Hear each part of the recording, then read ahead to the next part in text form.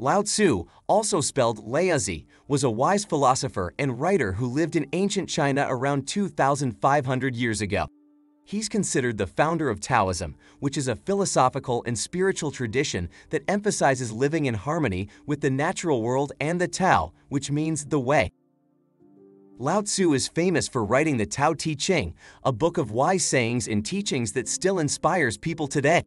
The Tao Te Ching is full of advice on how to live a good life, find inner peace, and be a better person.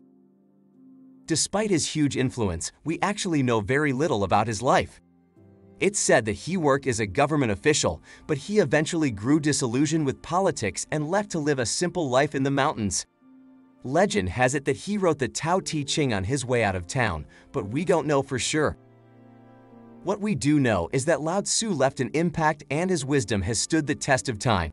His teachings continue to inspire people around the world to this day.